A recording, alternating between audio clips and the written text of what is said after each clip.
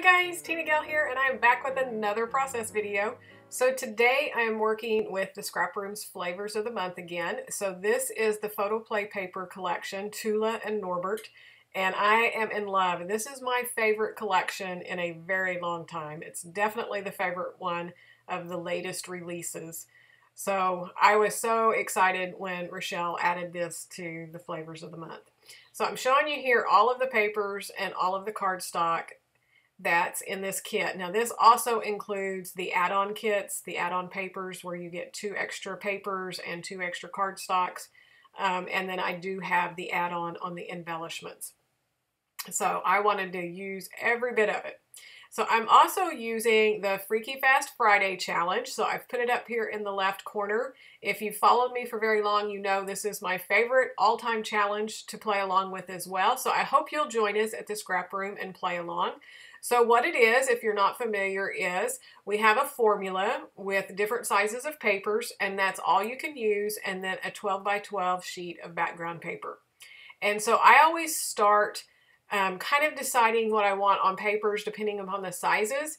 So I've already cut them all, and you can see how I'm kind of laying it out, but I'll kind of go through a little bit. So usually if there's a long strip or something like that, I usually choose a stripe. So this one was a 1 by 8.5 inch, so you can see that I chose the striped paper. And then after that, I knew I wanted the biggest piece pretty much to be these gnome patterned papers because they're just too cute, and that's what my layout's all about, is my obsession with gnomes. And so I did choose it. It's actually just a little bit smaller. It's a 5.5 by 10, I believe.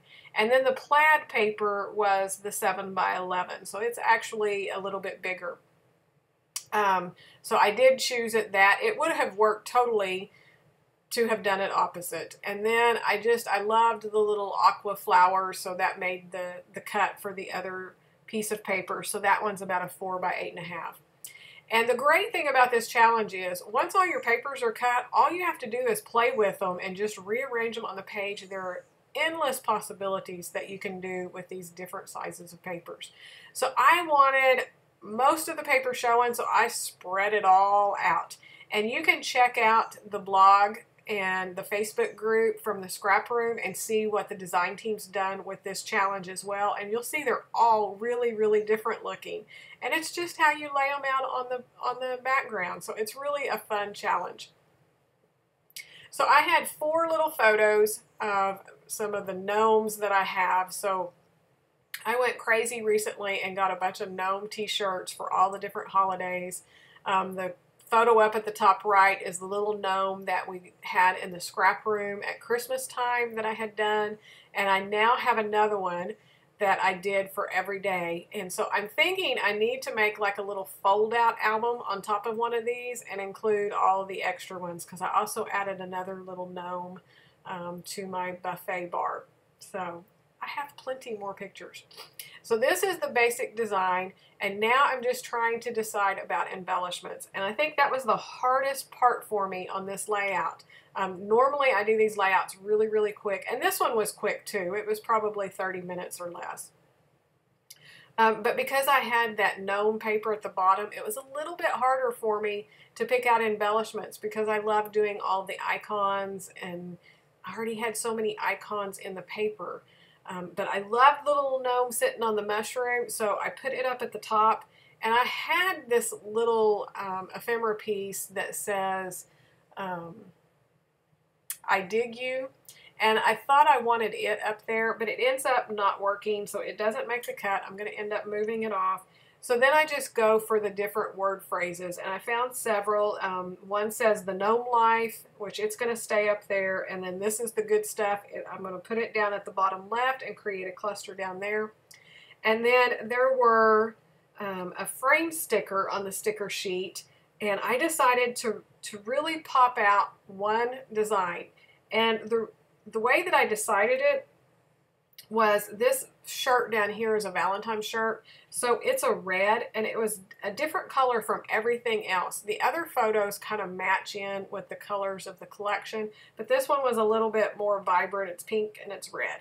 So by using the frame with that plaid paper, it just kind of drew it all into the rest of the layout without it being like, you know, what here does not belong, the little game off, I think it was Sesame Street, you know, which one of these don't belong. So that's one way. If your photos don't match up, of course you can always do gray and, you know, a black and white photo, which is not what I wanted to do with my gnomes, or frame it and tie it in together. So back to the embellishments. So since that shirt had pink and red on it, I had this little snail and he's pink. So that helped tie it back to the background as well. So I pop dotted him up. I just thought he was adorable, and since he wasn't a gnome, then I could, you know, add that icon on top without him getting lost. So the other icons that I found was this scalloped circle that has another gnome. It says, "You always bring a smile to my face," because they do. Every time I walk by and I see one of my gnomes, I just grin. I just think they're so cute. And then at the bottom left cluster, there was this little greenery pot. And so again, it kind of was something other than a gnome, but gave me some kind of shape.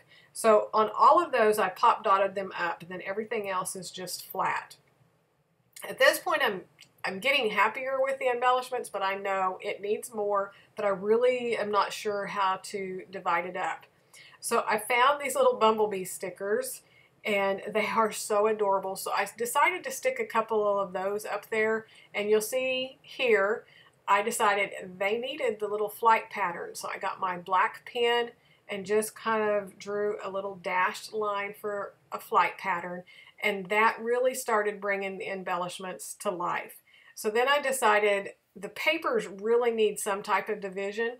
So I end up just sketching around all of the paper, well, not all of the papers, the turquoise floral, the striped banner, and the gnome paper.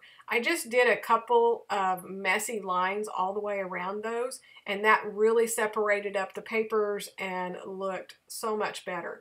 You could also achieve it by inking the edges of those papers so that it would divide up, and it just creates more of dimension to the layout, whereas now it's just kind of looking just kind of flat. And I'm going to add the journaling up next to the mushroom. So you can see I took away the one little ephemera piece. I tried another mushroom, but it was just kind of too much. I contemplated doing the black outline on the plaid paper and the entire craft background, but I decided that would be too overwhelming, and I really just wanted to stick to the inside papers. And that's going to finish this layout, other than my journaling right across the top there, and you'll see that in the final photos. I absolutely love how this turned out. Love my gnomes. I know they're not everybody's thing, but they're definitely mine.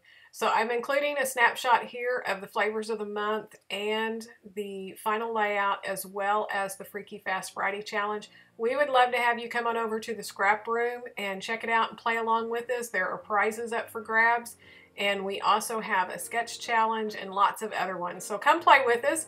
I hope you enjoyed this, and I hope you're getting your scrap on today. And thanks so much for watching, and I will see you really soon. Bye-bye.